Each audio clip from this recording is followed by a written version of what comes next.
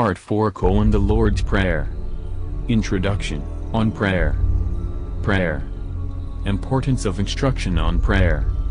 One of the duties of the pastoral office, which is of the highest importance to the spiritual interests of the faithful, is to instruct them on Christian prayer, the nature and efficacy of which must remain unknown to many, if not taught by the pious and faithful diligence of the pastor. To this, therefore, should the care of the pastor be directed in a special manner, that his devout hearers may understand how and for what they are to ask God. Whatever is necessary to the performance of the duty of prayer is comprised in that divine formula which Christ the Lord deigned to make known to his apostles, and through them and their successors to all Christians. Its thoughts and words should be so deeply impressed on the mind and memory as to be ever in readiness. To assist pastors, however, in teaching the faithful concerning this prayer, we have set down from those writers who are conspicuous for learning and fullness in this matter, whatever appeared to us most suitable, leaving it to pastors to draw upon the same sources for further information, should they deem it necessary. Necessity of prayer. In the first place, the necessity of prayer should be insisted upon. Prayer is a duty not only recommended by way of counsel, but also commanded by obligatory precept. Christ the Lord declared this when he said, "We should pray always." This necessity of prayer the Church points out in the prelude, if we may so call it, which she prefixes to the Lord's Prayer, admonished by salutary precepts, and taught by divine instruction, we presume to say, etc. Therefore, since prayer is necessary to the Christian, the Son of God, yielding to the request of the disciples, "Lord, teach us to pray," gave them a prescribed form of prayer, and encouraged them to hope that the objects of their petitions would be granted. He himself was to them a model of prayer. He not only prayed assiduously, but watched whole nights in prayer. The apostles, also, did not omit to recommend this duty to those who had been converted to the faith of Jesus Christ. Saint Peter and Saint John are most diligent in their admonitions to the devout, and the apostle, mindful of its nature, frequently admonishes Christians of the salutary necessity of prayer. Besides, so various are our temporal and spiritual necessities, that we must have recourse to prayer as the best means for communicating our wants and receiving whatever we need. For since God owes nothing to anyone, we must ask of him in prayer those things we need, seeing that he has constituted prayer as a necessary means for the accomplishment of our desires, particularly since it is clear that there are blessings which we cannot hope to obtain otherwise than through prayer. Thus devout prayer has such efficacy that it is a most powerful means of casting out demons, for there is a certain kind of demon which is not cast out but by prayer and fasting. Those, therefore, who do not practice assiduous and regular prayer deprive themselves of a powerful means of obtaining gifts of singular value. To succeed in obtaining the object of your desires, it is not enough that you ask that which is good, your entreaties must also be assiduous. "Every one that asketh," says Saint Jerome, "receiveth, as it is written. If, therefore, it is not given you, this is because you do not ask. Ask, therefore, and you shall receive." The fruits of prayer. Moreover, this necessity of prayer is also productive of the greatest delight and usefulness, since it bears most abundant fruits. When it is necessary to instruct the faithful concerning these fruits, pastors will find ample matter in sacred writers. We have made from these sources a selection which appeared to us to suit the present purpose. Prayer honors God. The first fruit which we receive is that by praying we honor God, since prayer is a certain act of religion, which is compared in Scripture to a sweet perfume. "Let my prayer," says the prophet, "be directed as incense in thy sight." By prayer we confess our subjection to God, we acknowledge and proclaim him to be the author of all good, in whom alone we center all our hopes, who alone is our refuge, in all dangers and the bulwark of our salvation. Of this fruit we are admonished also in these words, "Call upon me in the day of trouble, I will deliver thee, and thou shalt glorify me." Prayer obtains what we request. Another most pleasing and invaluable fruit of prayer is that it is heard by God. Prayer is the key of heaven, says St. Augustine. Prayer ascends, and the mercy of God descends. High as are the heavens, and low as is the earth, God hears the voice of man. Such is the utility, such the efficacy of prayer, that through it we obtain a plenitude of heavenly gifts. Thus by prayer we secure the guidance and aid of the Holy Spirit, the security and preservation of the faith, deliverance from punishment, divine protection under temptation, victory over the devil. In a word, there is in prayer an accumulation of spiritual joy, and hence our Lord said, "Ask, and you shall receive, that your joy may be full." Proof. Nor can we, for a moment, doubt that God in His goodness awaits and is at all times ready to hear our petitions, a truth to which the sacred scriptures bear ample testimony. Since, however, the texts are easy of access, we shall content ourselves with citing as an example the words of Isaiah, "Then shalt thou call, and the Lord will hear, thou shalt cry, and He will say, Here I am," and again, "It shall come to pass, that before they call, I will hear, as they are yet speaking, I will hear." With regard to instances of persons, who have obtained from God the objects of their prayers, they are almost innumerable, and too well known to require special mention. Unwise and indevout prayers unheard. Sometimes, indeed, it happens that what we ask of God we do not obtain. But it is then especially that God looks to our welfare, either because He bestows on us other gifts of higher value and in greater abundance, or because what we ask, far from being necessary or useful, would prove superfluous and injurious. God, says St. Augustine, denies some things in His mercy which He grants in His wrath. Sometimes, also, such is the remissness and negligence with which we pray, that we ourselves do not attend to what we say. Since prayer is an elevation of the soul to God, if, while we pray, the mind, instead of being fixed upon God, is distracted, and the tongue slurs over the words at random, without attention, without devotion, with what propriety can we give to such empty sounds the name of Christian prayer? We should not, therefore, be at all surprised, if God does not comply with our requests, either because by our negligence and indifference we almost show that we do not really desire what we ask, or because we ask those things, which, if granted, would be prejudicial to our interests. To devout prayer and dispositions God grants more than is asked. On the other hand, to those who pray with devout attention, God grants more than they ask. This the Apostle declares in his epistle to the Ephesians, and the same truth is unfolded in the parable of the prodigal son, who would have deemed it a kindness to be admitted into the number of his father's servants. Nay, God heaps His favors not only on those who seek them, but also on those who are rightly disposed, and this, not only with abundance, but also with readiness. This is shown by the words of Scripture, "The Lord hath heard the desire of the poor." For God hastens to grant the inner and hidden desires of the needy without awaiting their utterance. Prayer exercises and increases faith. Another fruit of prayer is, that it exercises and augments the virtues of the soul, particularly the virtue of faith. As they who have not faith in God, cannot pray as they ought, for how can they call on Him, whom they have not believed? So the faithful, in proportion to the fervor of their prayers, possess a stronger and a more assured faith in the protecting providence of God, which requires principally that in all needs we have recourse to Him. Prayer strengthens our hope in God. God, it is true, might bestow on us all things abundantly, although we did not ask them or even think of them, just as He bestows on the irrational creation all things necessary for the support of life. But our most bountiful Father wishes to be invoked by His children. He wishes that, praying as we ought each day of our lives, we may pray with increased confidence. He wishes that in obtaining our requests we may more and more bear witness to and declare His goodness towards us. Prayer increases charity. Our charity is also augmented. In recognizing God as the author of every blessing and of every good, we are led to cling to Him with the most devoted love.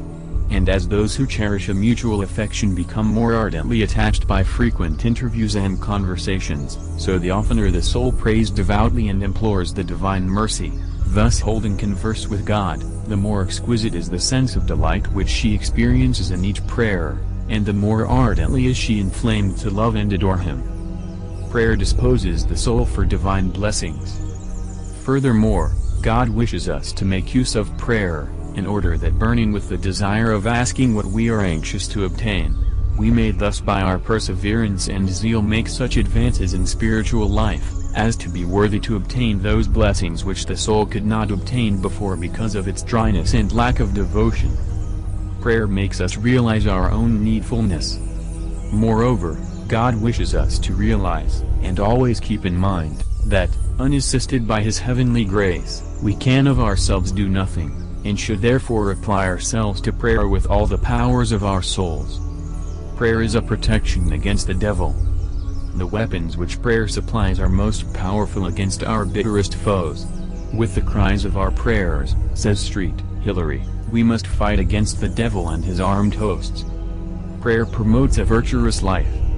From prayer we also derive this important advantage that though we are inclined to evil and to the indulgence of various passions, as a consequence of our natural frailty, God permits us to raise our hearts to Him, in order that while we address Him in prayer, and endeavor to deserve His gifts, we may be inspired with a love of innocence, and, by effacing our sins, be purified from every stain of guilt.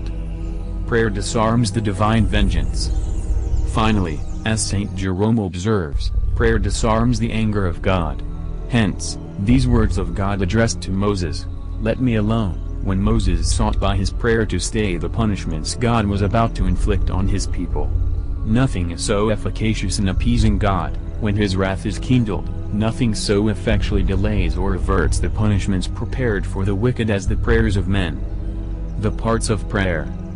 The necessity and advantages of Christian prayer being explained, the faithful should also know how many, and what are the parts of which it is composed, for that this pertains to the perfect discharge of this duty, we learn from the Apostle.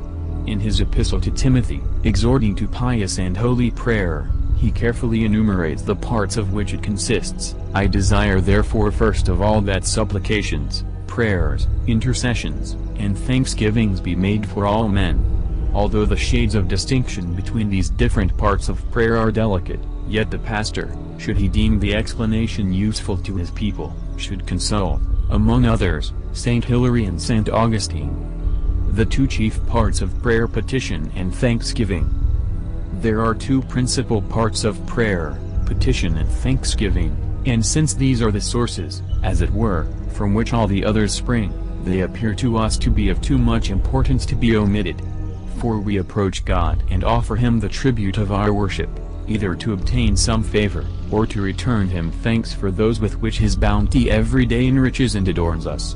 God Himself indicated both these most necessary parts of prayer when He declared by the mouth of David, "Call upon me in the day of trouble, I will deliver thee, and thou shalt glorify me."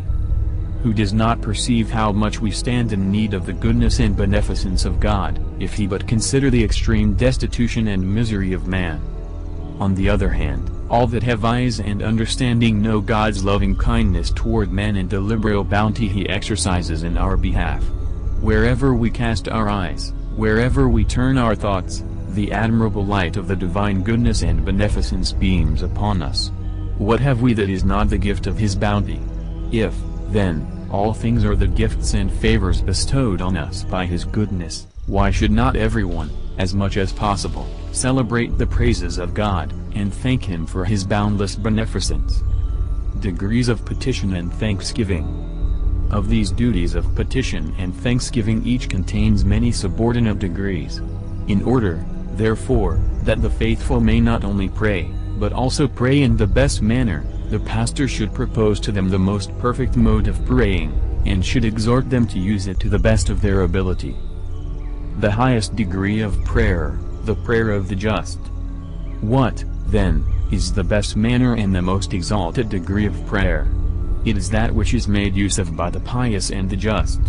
Resting on the solid foundation of the true faith, they rise successively from one degree of prayer and virtue to another, until, at length, they reach that height of perfection, whence they can contemplate the infinite power, goodness, and wisdom of God, where, too, they are animated with the assured hope of obtaining not only those blessings which they desire in this life, but also those unutterable rewards which God has pledged Himself to grant to him who piously and religiously implores His assistance. Soaring, as it were, to heaven, on these two wings, the soul approaches, in fervent desire, the divinity, adores with supreme praise and thanksgiving him from whom she has received such inestimable blessings, and, like an only child, animated with singular piety and profound veneration, trustfully tells her most beloved Father all her wants. This sort of prayer the sacred scriptures express by the words pouring out. In his sight, says the prophet, I pour out my prayer, but before him I declare my trouble. This means that he who comes to pray should conceal or omit nothing, but pour out all, flying with confidence into the bosom of God, his most loving Father. To this the sacred scriptures exhort us in these words, pour out thy heart before him, cast thy care upon the Lord.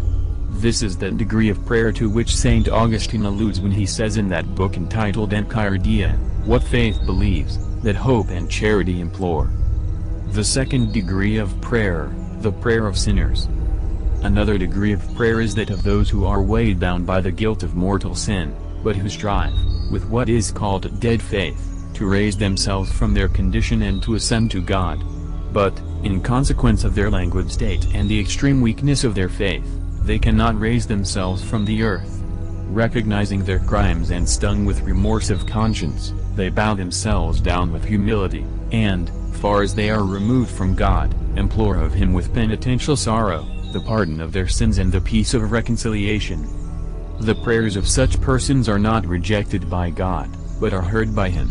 Nay, in his mercy, he generously invites such as these to have recourse to him, saying, Come to me, all you that labor, and are heavily laden, and I will refresh you. Of this class was the publican, who, though he did not dare to raise his eyes towards heaven, left the temple, as our Lord declares, more justified than the Pharisee. The third degree of prayer, the prayer of unbelievers.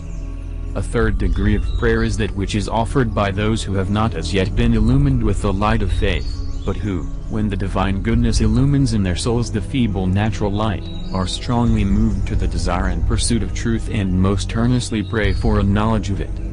If they persevere in such dispositions, God, in his mercy, will not neglect their earnest endeavors, as we see verified by the example of Cornelius the centurion. The doors of the divine mercy are closed against none who sincerely ask for mercy. The lowest degree of prayer, the prayer of the impenitent. The last degree is that of those who not only do not repent of their sins and enormities, but, adding crime to crime, dare frequently to ask pardon of God for those sins, in which they are resolved to continue. With such dispositions they would not presume to ask pardon from their fellow men. The prayer of such sinners is not heard by God. It is recorded of Antiochus, then this wicked man prayed to the Lord, of whom he was not to obtain mercy. Whoever lives in this deplorable condition should be vehemently exhorted to wean himself from all affection to sin, and to return to God in good earnest and from the heart. What we should pray for. Under the head of each petition we shall point out in its proper place, what is, and what is not a proper object of prayer. Hence it will suffice here to remind the faithful in a general way that they ought to ask of God such things as are just and good, lest, praying for what is not suitable, they may be repelled in these words, You know not what you ask. Whatever it is lawful to desire, it is lawful to pray for, as is proved by the Lord's ample promise, You shall ask whatever you will, and it shall be done unto you, words in which he promises to grant all things. Spiritual goods. In the first place, then, the standard which should regulate all our wishes is that we desire above all else God, the supreme good. After God we should most desire those things which unite us most closely to him, while those which would separate us from him, or occasion that separation, should have no share whatever in our affections. External goods and goods of body. Taking, then, as our standard the supreme and perfect good, we can easily infer how we are to desire and ask from God our Father those other things which are called goods. Goods which are called bodily, such as health, strength, beauty, and those which are external, such as riches, honors, glory, often supply the means and give occasion for sin, and, therefore, it is not always either pious or salutary to ask for them. We should pray for these goods of life only in so far as we need them, thus referring all to God. It cannot be deemed unlawful to pray for those things for which Jacob and Solomon prayed. If, says Jacob, He shall give me bread to eat and raiment to put on, the Lord shall be my God. Give me, says Solomon, only the necessaries of life.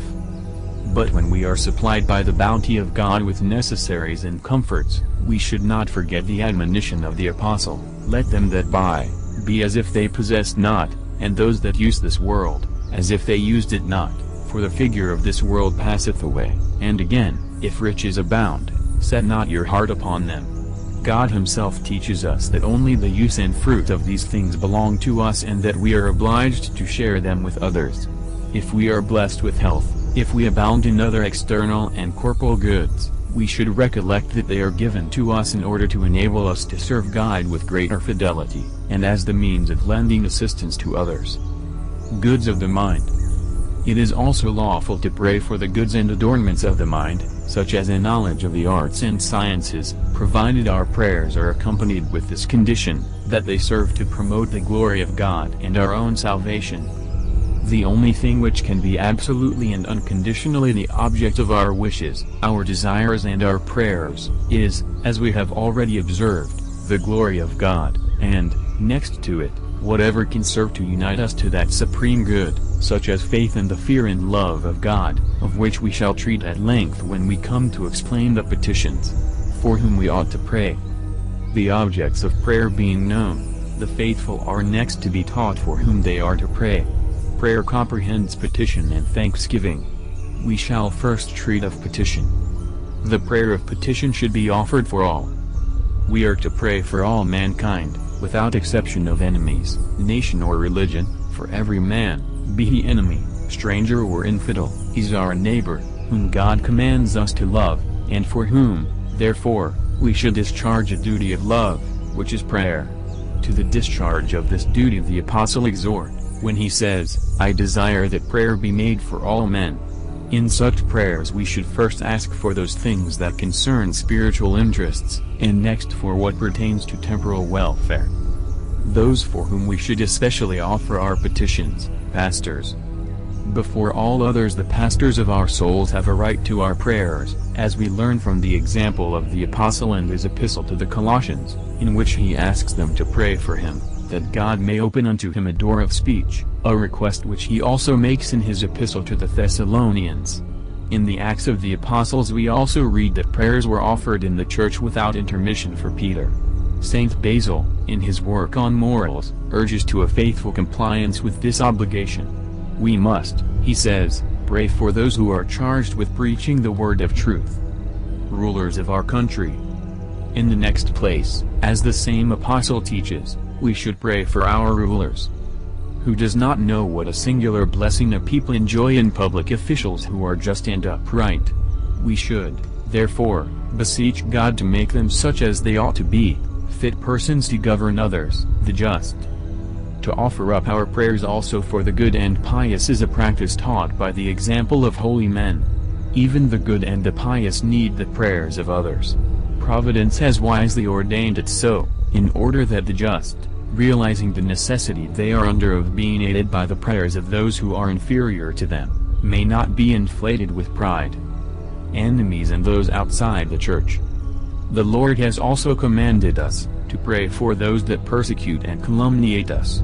The practice of praying for those who are not within the pale of the Church, is, as we know on the authority of St. Augustine, of apostolic origin. We pray that the faith may be made known to infidels, that idolaters may be rescued from the error of their impiety, that the Jews, emerging from the darkness with which they are encompassed, may arrive at the light of truth, that heretics, returning to soundness of mind, may be instructed in the Catholic faith, and that schismatics may be united in the bond of true charity and may return to the communion of their Holy Mother, the Church, from which they have separated. Many examples prove that prayers for such as these are very efficacious when offered from the heart. Instances occur every day in which God rescues individuals of every condition of life from the powers of darkness, and transfers them into the kingdom of his beloved Son, from vessels of wrath making them vessels of mercy. That the prayers of the pious have very great influence in bringing about this result no one can reasonably doubt. The dead. Prayers for the dead, that they may be liberated from the fire of purgatory, are derived from apostolic teaching. but on this subject we have said enough when explaining the holy sacrifice of the Mass. Sinners. Those who are said to sin unto death derive little advantage from prayers and supplications. It is, however, the part of Christian charity to offer up our prayers and tears for them, in order, if possible, to obtain their reconciliation with God. With regard to the execrations uttered by holy men against the wicked, it is certain, from the teaching of the Fathers, that they are either prophecies of the evils which are to befall sinners or denunciations of the crimes of which they are guilty, that the sinner may be saved, but sin destroyed. The prayer of thanksgiving should be offered for all.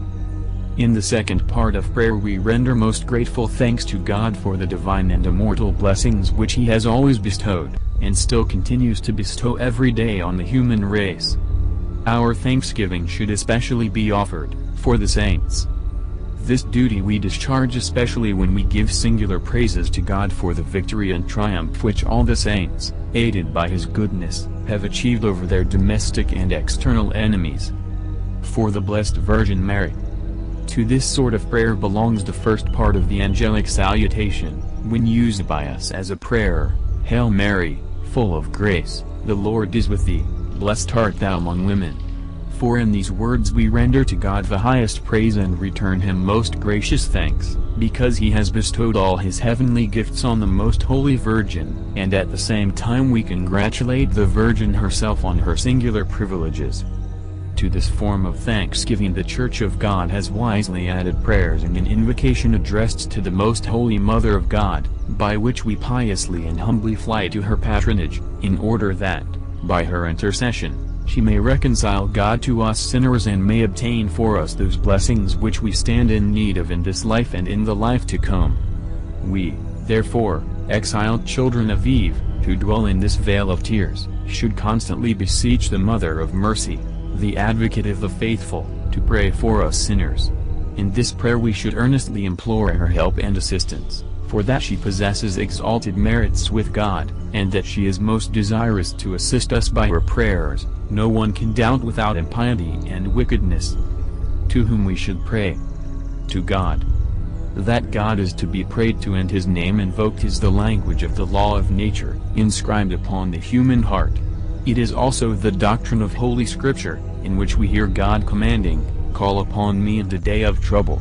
By the word God, we mean the three persons of the adorable Trinity. To the saints.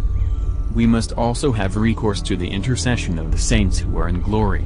That the saints are to be prayed to is a truth so firmly established in the Church of God, that no pious person can experience a shadow of doubt on the subject. But as this point was explained in its proper place, under a separate head, we refer the pastor and others to that place. God and the saints addressed differently. To remove, however, the possibility of error on the part of the unlearned, it will be found useful to explain to the faithful the difference between these two kinds of invocation. We do not address God and the saints in the same manner, for we implore God to grant us blessings or to deliver us from evils, while we ask the saints, since they are the friends of God, to take us under their patronage and to obtain for us from God whatever we need. Hence we make use of two different forms of prayer. To God, we properly say, "Have mercy on us, hear us," but to the saints, "Pray for us."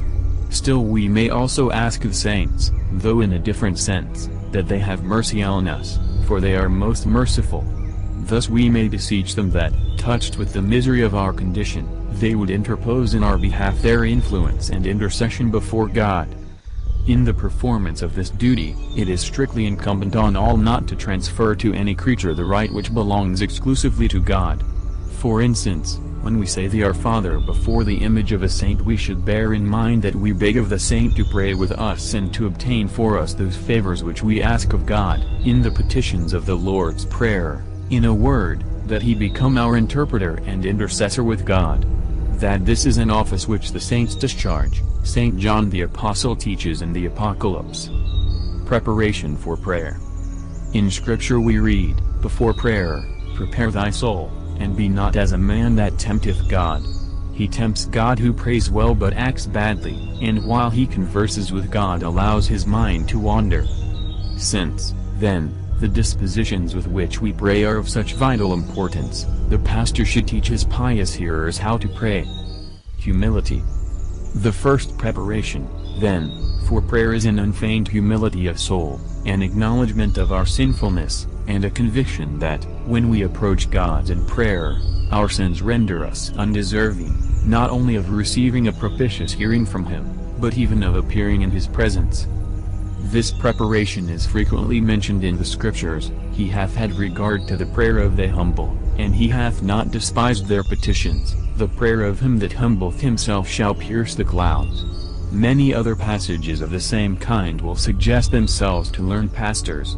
Hence we abstain from citing more here. Two examples, however, at which we have already glanced in another place, and which are apposite to our purpose, we shall not pass over in silence. The publican, who, standing afar off, would not so much as lift up his eyes toward heaven, and the woman, a sinner, who, moved with sorrow, washed the feet of Christ the Lord, with her tears, illustrate the great efficacy which Christian humility imparts to prayer. Sorrow for sin. The next preparation is a feeling of sorrow, arising from the recollection of our past sins, or, at least, some sense of regret, that we do not experience that sorrow. If the sinner bring not with him to prayer both, or, at least one of these dispositions, he cannot hope to obtain pardon. Freedom from violence, anger, hatred and inhumanity. There are some crimes, such as violence and murder, which are in a special way obstacles to the efficacy of our prayers, and we must, therefore, preserve our hands unstained by outrage and cruelty. Of such crimes the Lord says by the mouth of Isaiah, "When you stretch forth your hands, I will turn away my eyes from you, and when you multiply prayer, I will not hear, for your hands are full of blood." Anger and strife we should also avoid, for they have great influence in preventing our prayers from being heard. Concerning them the Apostle says, "Hell will that men pray in every place lifting up pure hands, without anger and contention." Implacable hatred of any person on account of injuries received we must guard against, for while we are under the influence of such feelings, it is impossible that we should obtain from God the pardon of our sins. When you shall stand to pray, he says, "Forgive, if you have aught against any man, and, if you will not forgive men, neither will your heavenly Father forgive you your offenses." Hardness and inhumanity to the poor we should also avoid. For concerning men of this kind it was said, "He that stoppeth his ear against the cry of the poor, shall also cry himself, and shall not be heard." Freedom from pride and contempt of God's word. What shall we say of pride? How much it offends God, we learn from these words, "God resisteth the proud, and giveth grace to the humble." What of the contempt of the divine oracles? "He that turneth away his ears," says Solomon, "from hearing the law, his prayer shall be an abomination." Here, however, we are not to understand that we are forbidden to pray for the forgiveness of the injuries we have done, of murder, anger, insensibility to the wants of the poor, of pride, contempt of God's word, in fine, of any other sin. Faith and confidence. Faith is another necessary quality for this preparation of soul. Without faith, we can have no knowledge of the omnipotence or mercy of the Supreme Father, which are the sources of our confidence in prayer, as Christ the Lord himself has taught, "All things whatsoever you shall ask in prayer, believing, you shall receive." St. Augustine, speaking of this faith, thus comments on the Lord's words, "Without faith prayer is useless." The chief requisite, therefore, of a good prayer is, as we have already said, a firm and unwavering faith. This the Apostle shows by an antithesis, "How shall they call on him whom they have not believed?" Believe, then, we must, both in order to pray, and that we be not wanting in that faith which renders prayer fruitful. For it is faith that leads to prayer, and it is prayer that, by removing all doubts, gives strength and firmness to faith. This is the meaning of the exhortation of Saint Ignatius to those who would approach God in prayer, "Be not of doubtful mind in prayer, blessed is he who hath not doubted." Wherefore, to obtain from God what we ask, faith and an assured confidence, are of first importance, according to the admonition of St. James, "Let him ask in faith, nothing wavering." Motives of confidence in prayer. There is much to inspire us with confidence in prayer. Among these are to be numbered the beneficence and bounty of God, displayed towards us, when He commands us to call Him Father, thus giving us to understand that we are His children. Again, there are the numberless instances of those whose prayers have been heard. Further, we have as our chief advocate, Christ the Lord, who is ever ready to assist us, as we read in St. John, "If any man sin, we have an advocate with the Father, Jesus Christ, the just, and He is the propitiation for our sins."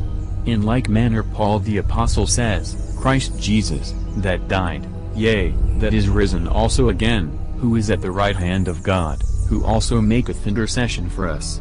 To Timothy he writes, "For there is one God, and one mediator of God and men, the man Christ Jesus." And to the Hebrews he writes, "Wherefore, it behoved him in all things to be made like unto his brethren, that he might become a merciful and faithful high priest before God.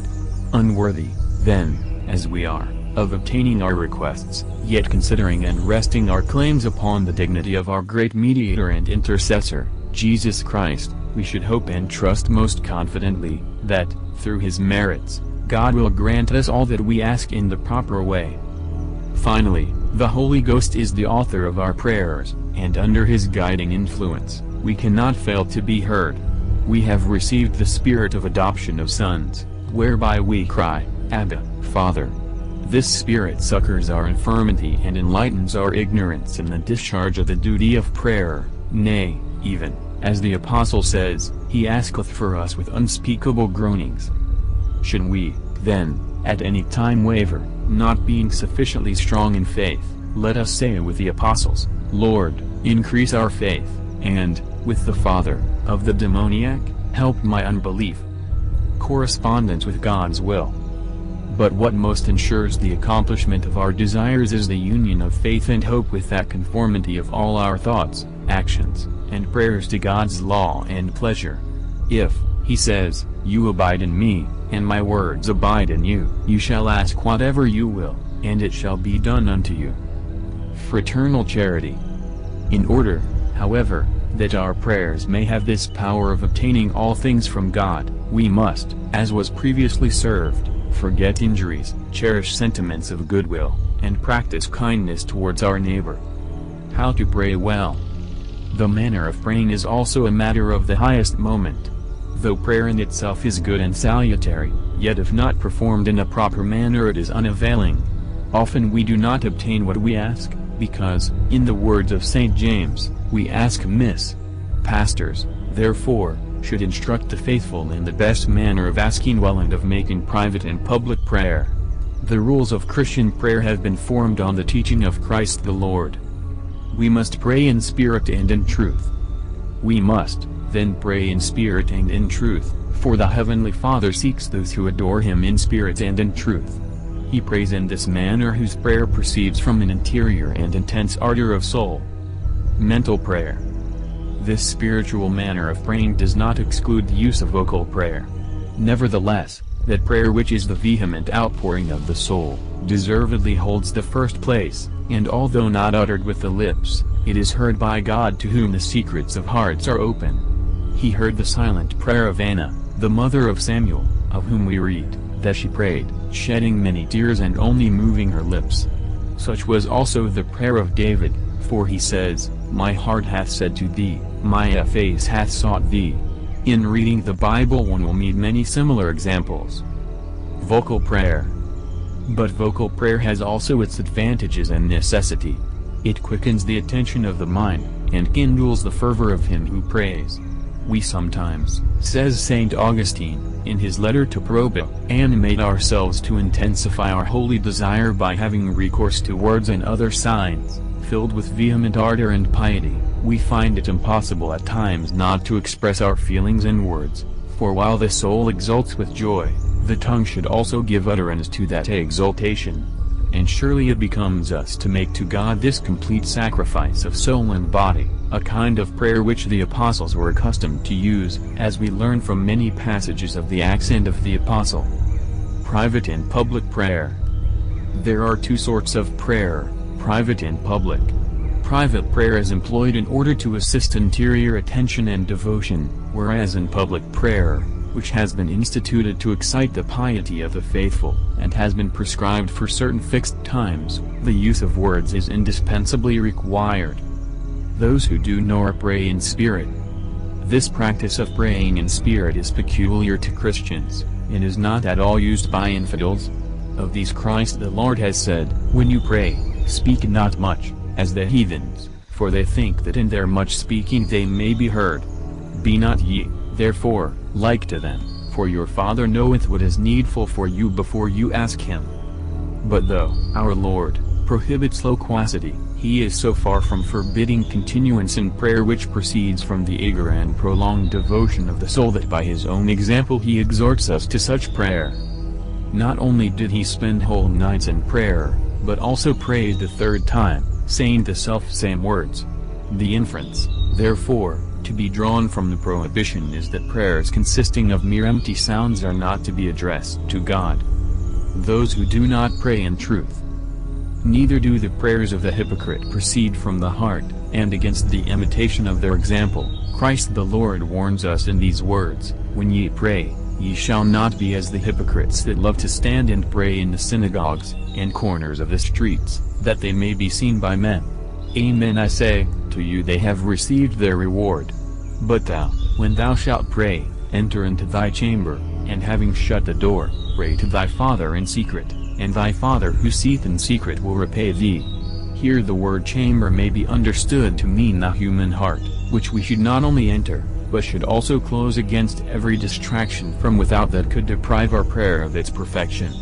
For then will our Heavenly Father, who sees perfectly our hearts and secret thoughts, grant our petitions. We must pray with perseverance. Another necessary condition of prayer is constancy.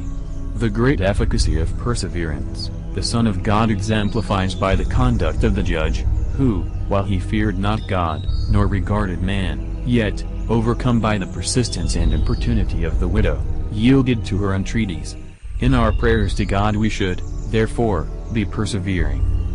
We must not imitate the example of those who become tired of praying, if, after having prayed once or twice, they succeed not in obtaining the object of their prayers. We should never be weary of the duty of prayer, as we are taught by the authority of Christ the Lord and of the Apostle. And should the will at any time fail us, we should beg of God by prayer the strength to persevere. We must pray in the name of Jesus Christ.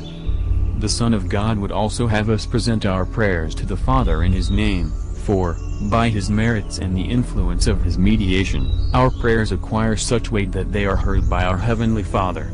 For he himself says in St. John, "Amen, amen, I say unto you, if you ask the Father anything in my name, he will give it you. Hitherto you have not asked anything in my name, ask and you shall receive, that your joy may be full. And again, whatsoever you shall ask the Father in my name, that will I do." We must pray with fervor, uniting petition to thanksgiving.